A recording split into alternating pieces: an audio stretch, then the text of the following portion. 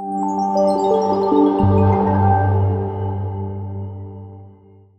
morning, everyone. Can everybody hear me? Should I tap on the microphone thing? No? I like to start off with a good dad joke. Anybody a new dad? This is the comedy show, right? So, do you know why you never see elephants hiding in trees? Because they're really good at it. Nothing? Thank you. There we go. All right, so on to the show. My name is Joel Christner. I'm with Dell. I'm joined by Alessia Morelli, CTO of DNA Algo, and Mark Wilcox. They had no idea that this was going to be a comedy show. We're going to talk about the Rosetta Stone initiative. It's a project that we are working on with a very good group of people to help bootstrap DNA data storage archives. I do want to put a plug in for the first white paper out of the DNA Data Storage Alliance on preserving our digital legacy. There's a lot of graphics and data that we've taken from that paper. There's a lot of really good information contained within it. I would highly encourage you to take a look through it.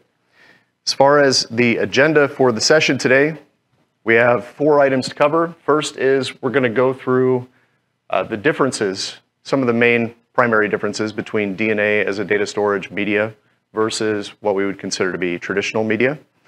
We're going to jump into an overview of the Rosetta Stone initiative and what we're doing, why we're doing it, where we are and where it's headed, and then a brief call to action on how to participate, and then we'll close up with a summary.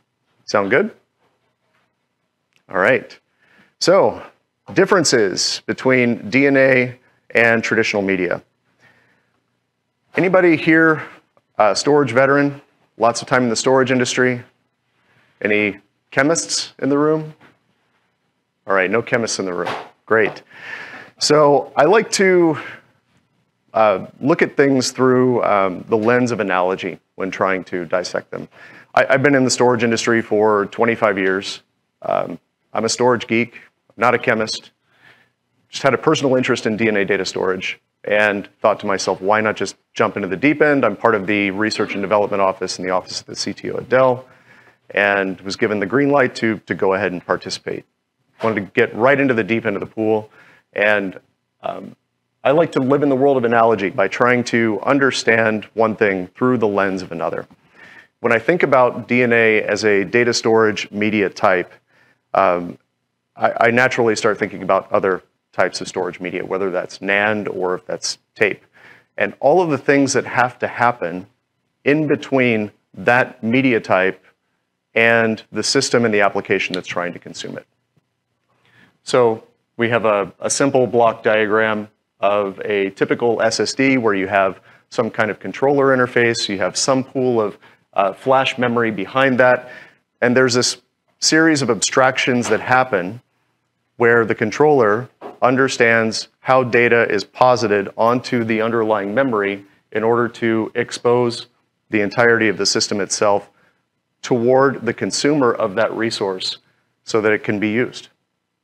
Lots of different layers of abstraction have to happen. What we think of as LBA0 from a SCSI perspective probably does not cleanly map to what we see on the, I think this is a, should I shine it in my eye? There we go. To the flash memory that you see on the right. Some series of abstractions have to happen in order to make that useful and usable. Similarly, once you expose that device using some series of standards to the operating system is going to put its own set of abstractions on top of that in order to turn this logical block device into something consumable like a file system.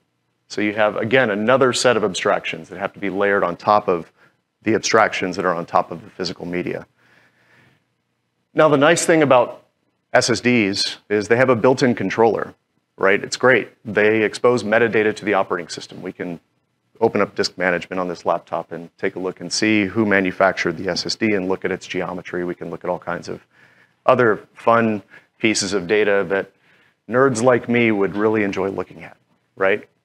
Some types of media, like tape, don't have that same benefit, right? They don't have a built-in controller. You need a drive for it. You have some metadata that is external to the media. You have some metadata in the broader system that is storing all of these cartridges. Well, what you do have is the barcode with the metadata, and you have your proximity from the beginning or the end of the tape, and an understanding of the file system that is laid out on that tape. So with DNA, you don't have those, which presents an interesting challenge. We've got this, somebody said, these little containers of goop. Who was that? Thank you. I'm gonna give you a nickel every time I use that, because that is perfect, right? There's these little things with goop, and you have no idea what's in them. It's just some chemical, and we have to somehow put some kind of usable interface on top of that. And that's, you know, really the core of what we're doing in the Rosetta Stone group. It's actually not that, it's just making it possible so that you can put a file system or some other type of interface on top of this goop substrate.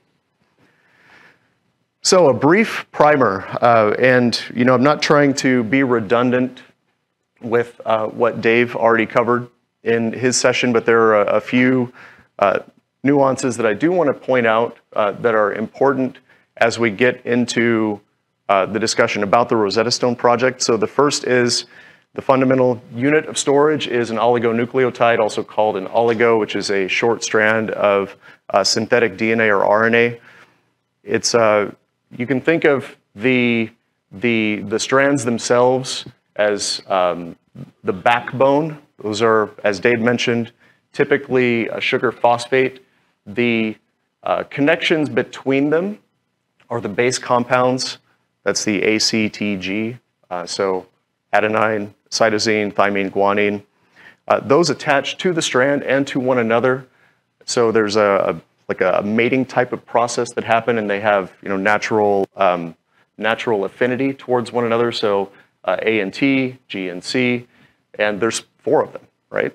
If you go into RNA, there's another one which is the letter U, but you know, 4 is a nice binary, you know, 2 to the power of 2 type of thing. So you can see a very clear path to go from base 2 into a 4 base type of system.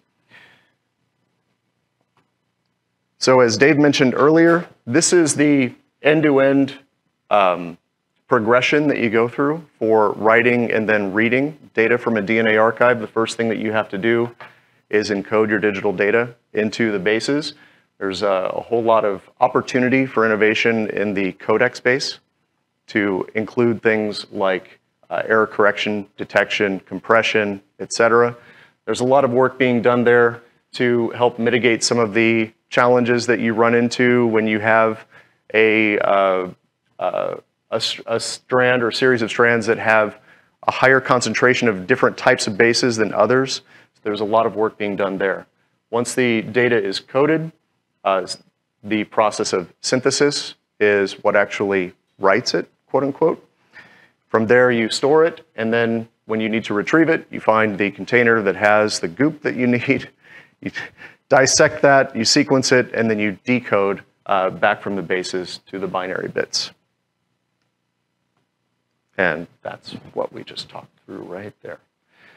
So the interesting thing about DNA, again, is it doesn't have this concept of addressable sectors. It doesn't have relative position. If you think about just oligonucleotides floating in some substance in a sealed container, you know, somebody could take that container and shake it up, right? So the strand might not be in the same place.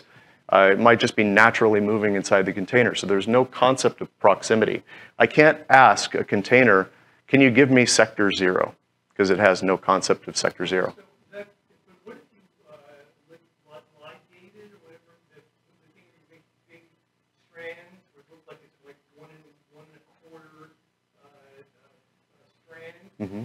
Couldn't you make one that was, you know, a gigabyte long and then say, okay, I want sector 3 of that? You potentially yes, but then you would have to find that long strand, and that long strand could have moved, right? So that's a really good question.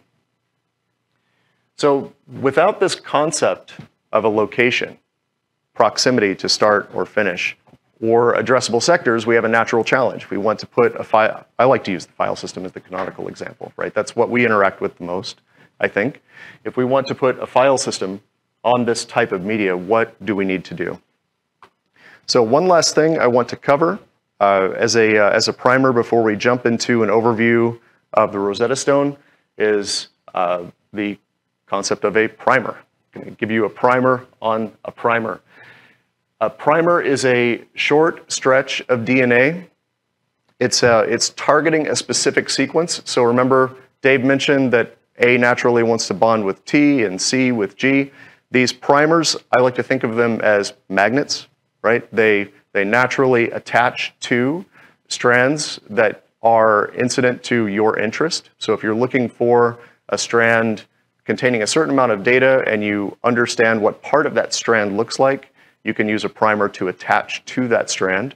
You then go through a process called polymerase chain reaction, or PCR, and that is used to create one or many copies of that strand once you've used a primer to attach to that strand.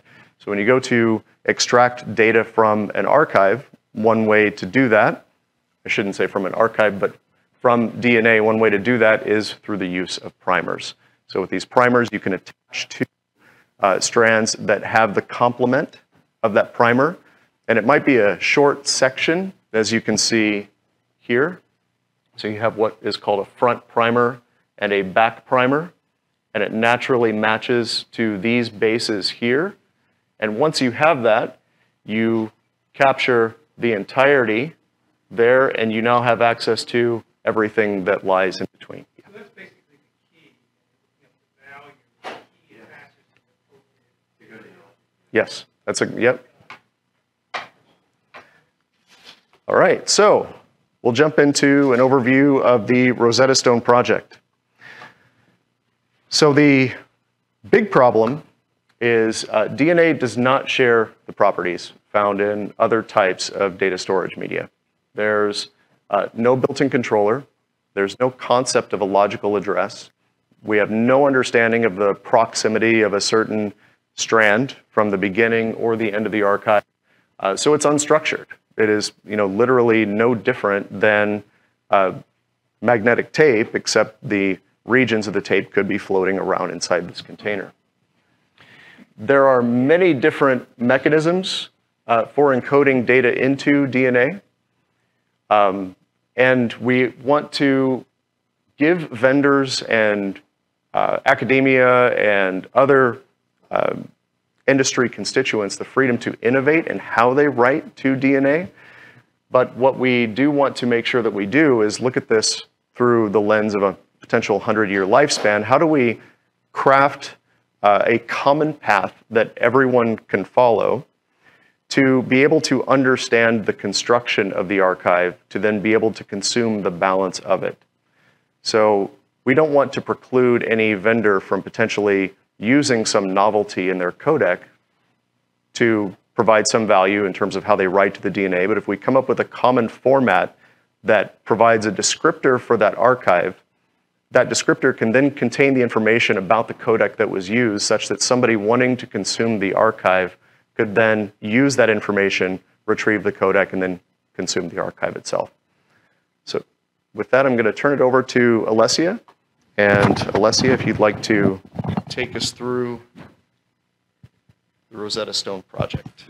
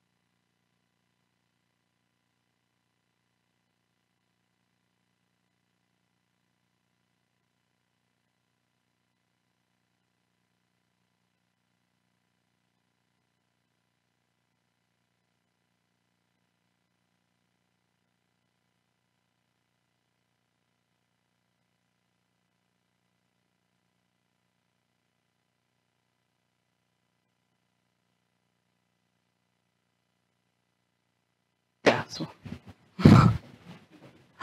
okay.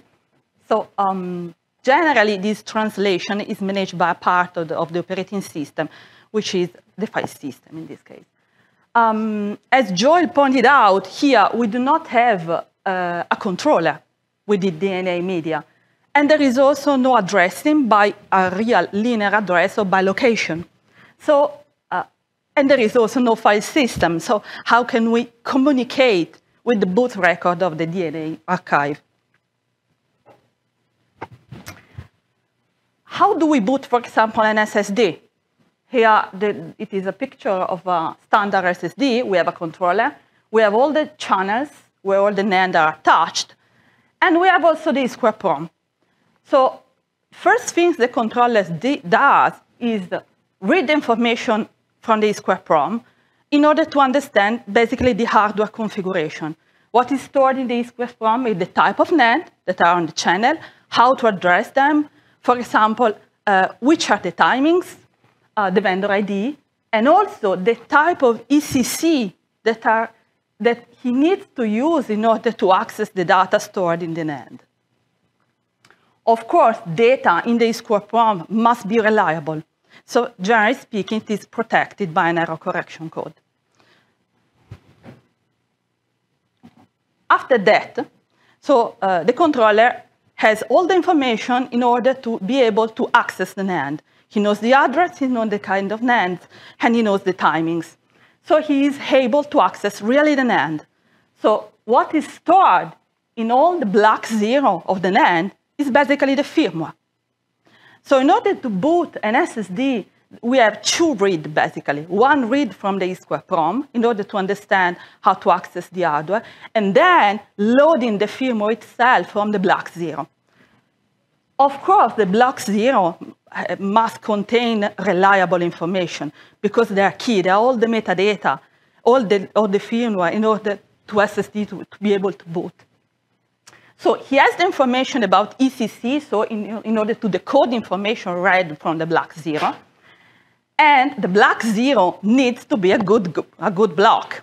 So that's the reason why typically NAND vendors guarantee the black zero to be accessible and to be a good block. What if we want to boot a machine from an SSD? In this case, of course, the SSD boots itself.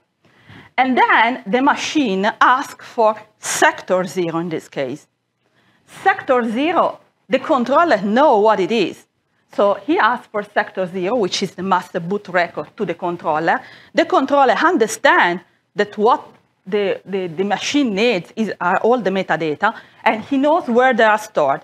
It can be also not in a zero location, let me say, but must be a reliable information that the controller knows, because it is key in order for the machine to be able to boot. But what happens here? Here, we do not have anything. We just have a capsule with DNA stored inside. So we do not have a controller. And the metadata are mixed within the archive itself. So we need a way to discriminate them in order to be able to boot the archive. And also, for example, key information such vendor ID or the error correction code used in the archive itself is mixed within the archive itself. So it's quite strange because we need to access the archive, but we do not have the information in order to be able to access them in a reliable way. So basically, we need a way to be able to access the archive from a first pass, let me say, and be able to read the key information in order to be able to boot the archive itself. And basically, this is what the project Rosetta Stone tries to do. So Rosetta Stone project is part of the DNA Storage Alliance, as Dave mentioned before. So it's a subgroup. And basically, in this picture, we have all the archive. So there are the data specific from the company, which are here in green. And then within the data itself, so within the archive itself, we have the descriptor data, which are like the metadata, the information needed in order to boot the archive. What are the goals of our project, of the Rosetta Stone project? we need basically a common identifier in order to be able universally to bootstrap a DNA archive. We need to be able to identify where the key information about the codec are stored within the archive itself. But on the same time, we just want to be able to identify where the key information of the codec are, but to enable information, because we want to let the flexibility to all the company to use the codec that they want. Yes? So that means that there's a limitation on the character set, effectively, bit patterns that can be in the user data, right? Because otherwise it might match something that looks like the metadata and confuse code, right? So you have to have some kind of encoding that makes it impossible for a user data to be the same as this metadata. Is that correct? Yeah. And of course, we want to provide also faster access to metadata because they are the key data in order to be able to read the archive.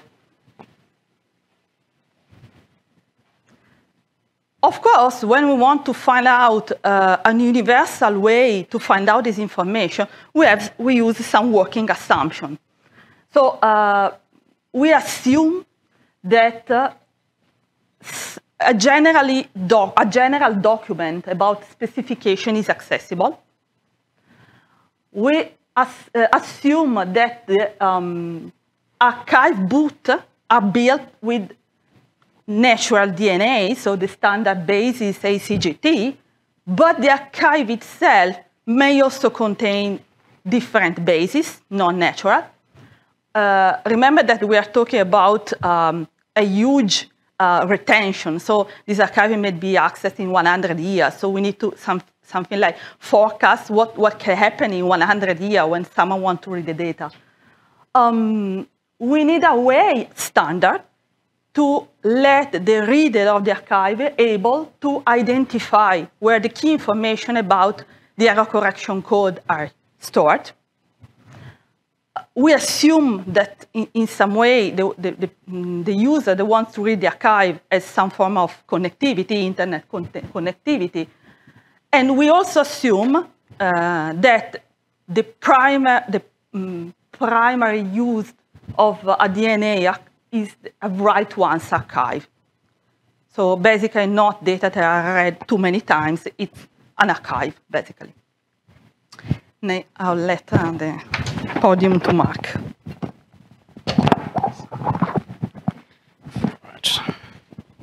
All right, I don't have don't worry, I don't have too many more slides. So the project is like a working group. There's various different perspectives and technologies between the digital side and the molecular side. So the working group is really to get together and provide those different perspectives. It's been quite productive already today. So there's sort of like we're identifying all these different, I would say, like parameters, where in order to build a model and understand, hey, what's the, for example, just the example there of, hey, mixing of the metadata versus the user data, what are the statistical error rates and things.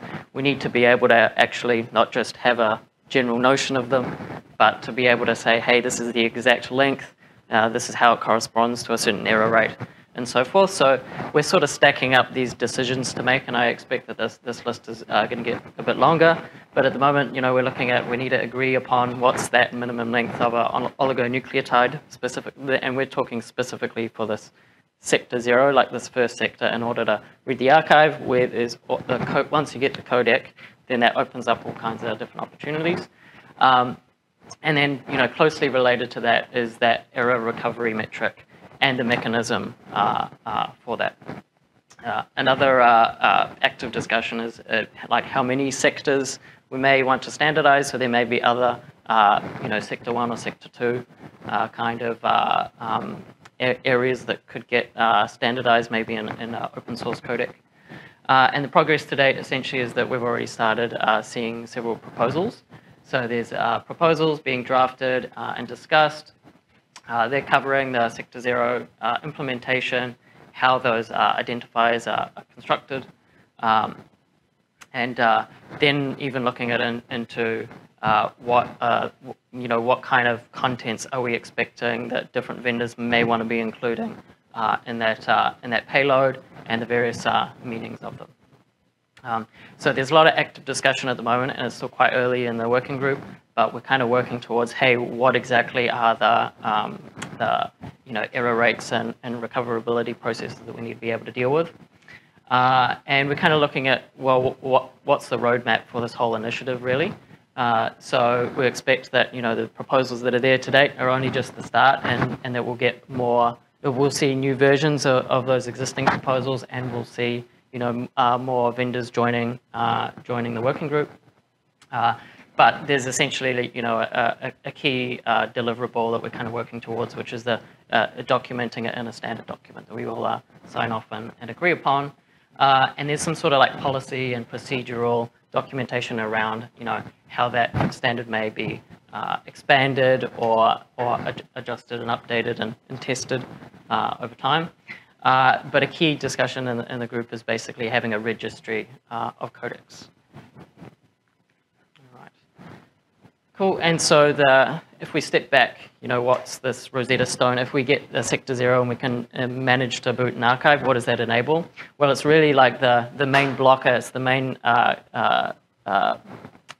element that we need to actually go off and start creating drives where you could have some integration and have some protocol, because you can decouple the drive from all of the software and drivers and whatever. We don't even know at the moment, like how these things will look. So put controllers, the drivers, the ecosystem. But basically, agreeing on a decoding standard enables vendors to start working on consumers of that first sector, the 0 sector. Interesting comment earlier was, how do you understand or reason about the state of the system? So I expect that will quickly come up as the next sort of aspect, which is how do you check a smart status for some strands that are floating around? And so I would expect that, once we get the way that we encode the first sector and we can start registering metadata, then we can go, hey, how can we expand the error model, for example, in order to reason out things like that. Extra sort of aspect to this is that DNA, because it's based on because the way that we're looking at how to interpret the drive, it's based on the sort of the allocation of identifiers. It's sort of like IPv6 addresses, if you think about that, less so the IPv4, because the IPv4 address is so short. But there may be, the alliance may function as sort of like similar to ikin in the way that it would help manage the risk of conflicts and the distance between the vendors' codec IDs. The other thing is that this technology is just so early, like we don't even know what a drive would look like or how it would function yet. There's various different, experiments and papers and everything coming through, but the technology is going to evolve quite a lot, especially the next 5 years. And so I think these core concepts of the codecs and the address space and dealing with the medium from a specification perspective, that will fall into the roadmap, which is the other working group as part of the alliance. Do you have a question? Yeah. I don't get the address. It's .dna extension or something. How this is all going to be helpful? I just don't understand what the necessity for that is. If you have DNA storage, why do you care? Why would it have an address? Where's the address? So the PCR, the simple way to think about it is you do like a test to go, hey, what format is this drive in? And so there's a false positive issue of, hey, I make it false positive to say that this is actually in a different format than I would expect. This is within storage. So this is just the sector 0, yeah. Okay, yeah. Okay, this is Yeah, but because it's part of that same archive, it creates this. So in order for us to reason about it, we kind of need to go, what's the appropriate distance and things. Yeah, yeah. Because it's not a singular sector in a key value store. It has a relationship with the other, strings. So there's lots of working assumptions on the current technology. So we'll go through and build the error model and so forth, but that technology might get better and therefore expand the address space, for example. And over time, there's I think we don't have an idea of what's the likely number of codecs and how quickly that may evolve. But I also think that I've worked on the computational storage briefly a few years ago. And I think that the DNA medium is quite fascinating. So there's lots of aspects, especially that come out of standardizing codecs, and then having an archive that you're trying to send queries to and determine the state of. But I think there may be a lot of nice alignment with the computational storage standard, which is in a V1 now, which is great. Yeah. So that last point, just especially that there are going to be a lot of novel mechanisms as a result of DNA. It's not just for storage, but if you look at, for example, like the search indexing, that has lots of capabilities that you traditionally you would traditionally be abstracted on top of SCSI, not looking at send those queries down. And so how we incorporate that into the storage model, I think is going to be quite fascinating. All right, that's back to Joel.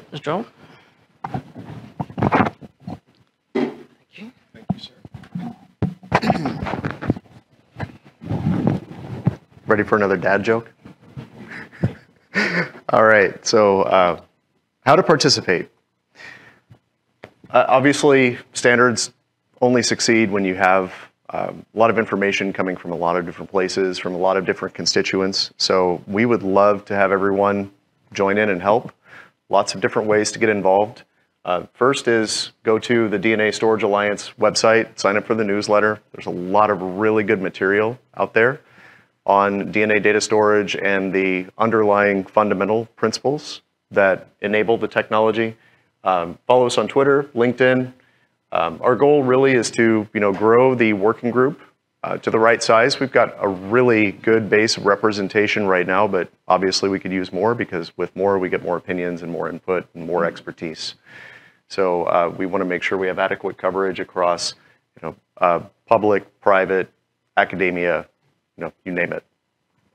So to summarize, so there's a lot of promise with DNA data storage. As Dave mentioned, it's extremely dense. It doesn't have the same power constraints or cooling constraints that traditional media has. Lasts a really long time out in the wild. Dave's woolly mammoth example. So now I have to give 2 people a nickel every time I use the analogy. So the goop and the woolly mammoth, those are 2 really good ones. And you couple that with what's happening in the world. Dave hit the nail on the head with the infographic that he showed earlier. People are hanging on to data not because they need to. Of course they need to. There's a subset of the data that they need to hold on to, but there's also just the unknown. And I think a lot of us get paralyzed by fear. And if you are a storage admin, whether it's at a public or private company or a hyperscaler, whatever the case may be, there might be gold that's unrealized in the data that you're about to toss. And so what are they doing? They're hoarding, right? Pretty soon, 10 years from now, there's going to be a popular show on Netflix called Data Hoarders.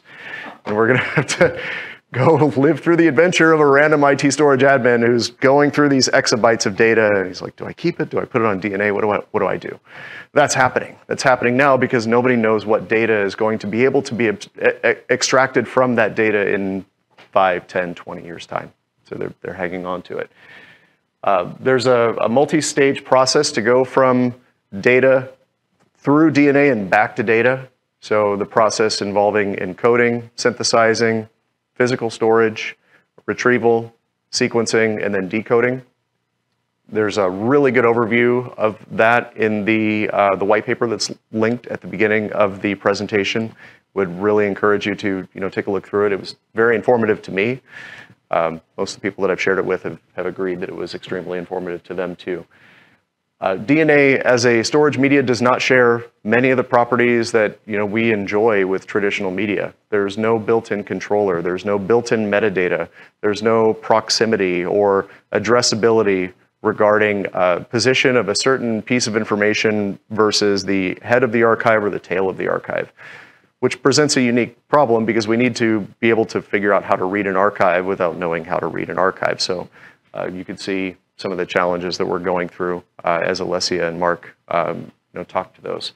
So that's really the goal of the Rosetta Stone. We want to be that box that's in between a person trying to read an archive and on the other side of that box, their actual ability to be able to do something useful and meaningful with that archive. So with that, thank you for your time. I'd love to answer any questions that you have. I've got two smart people here with me. And if I get in over my head, so yes, sir. So I see what good it is, and so it all makes sense if I got my archive in a single bucket of goop. What if I have thousands of buckets of goop in a single archive? Yeah, that's a great question. I think that the embodiment that these archives will take on is yet to be determined. Are you familiar with Simon Wardley's mapping techniques? He's got this this mapping system called Wardley mapping, and it essentially takes any technology stack and breaks it into its constituent components, and then outlays those components into one of four areas: either Genesis, custom, product, or commodity. And essentially what this allows you to do is understand where each of those components are in terms of the general availability and consistency of that particular part of the stack. And in the case of DNA, the vast majority of it is over in Genesis to custom. So like we can't say with any degree of certainty that an archive is going to be this full of the goop, or if it's going to be 1,000 what look like little 9mm casings, right, that are in a tray, and that tray gets slotted into a slot in a catalog that has a robotic mechanism like tape, or there's. That was my question. Is there an external controller like a tape library that we have today, or is the data, the metadata, cross-referencing everybody? Sure. We haven't got there yet. Yeah, I think it's an excellent question, because I think that the state of the art is going to be continually evolving. I think that there will likely, as the ecosystems mature for sequencing and synthesizing, we're likely to start seeing the technology get faster and smaller. And there was a point made earlier about amortizing the cost of those fixed elements over the amount of data that you're storing and the cost per gigabyte of the media. I think as those two domains improve from a cost performance perspective and also a form factor perspective, it's likely that we'll shift from a traditional central synthesizer sequencer type of architecture with a bunch of trays of containers into something where we might in the future, and this I don't have any inside information on this, is just me brainstorming, but could potentially see that actually embedded in something that is pluggable. That might be in the future of DNA. Well, that would be like sharding database in Redis or whatever, where you just say, okay, I have a key, I'll look up this value, which of the containers is it in? And you have to distribute it according to that, because otherwise you can't. Wouldn't be the same reasons necessarily. Yeah. But you do the same thing to parallelize down to hundreds or thousands of potential places by saying, well, with this key, it's got to be in this one. Yeah, that's a great point. So a couple of things on that. The first is, I think that whatever container, and by the way, did you want to jump in on any of the previous? You guys are good? Okay. Sorry. Tend to just like steamroll. I think there's two elements to that. The first is whatever the container form factor is, we're likely to have a sector 0 in every one of those containers. I think where there's going to be some incredible innovation, I think Mark touched on it a little bit ago, is what levels of intelligence you embed in the abstractions above the top of those. I think if I think about a file system today, this is, in my opinion, one of the more powerful analogies that have come to mind. You have linked lists of inodes, right? But if you think about the construction of an oligonucleotide having a sequence of bases, if you understand that sequence of bases, rather than traversing a list, you might be able to do something like build a graph. And you might be able to do that not only within the container, but across the top of those containers in that logical representation that sits on top of those. So I think it's going to be really exciting to see it mature and evolve. And also, shouldn't the random access feature be considered an assumption, because you need to first reach into the descriptor in order to proceed with the coding. So is it also an assumption? So the assumption today is that sector 0 will be written in when the archive is written. So one of the underlay assumptions there being that it's a write once type of archive. So when you have some number of gigabytes or terabytes that you want to write, and you are synthesizing and then storing into the container, you are also synthesizing sector 0 into that same container with it. Does it? Are you including write once but updatable? Appending? Are you including no append? Assuming no append? So there's the assumptions that the working group is making, and then there are there's space that we want to leave for innovation by the vendors that actually produce the systems that would adhere to the spec.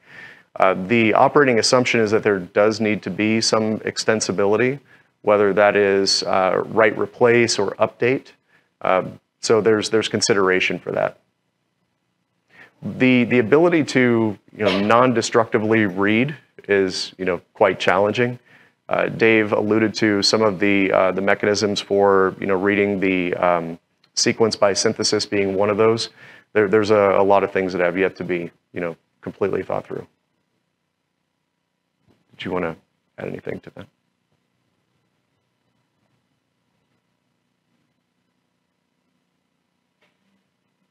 Administrative matter. I noticed your slides weren't yet associated with the link for this session. I assume your slides will be available. Oh yeah, they are. That's a faux pas on my part. I got them uploaded last night. Sorry about that. Yeah, there were a couple slides that we had some discussions on internally that it was going to be this version or a slightly different version, and sorry about that. 100%. Yeah. And if they're not, I can give you a copy here. So thanks everyone. Appreciate it.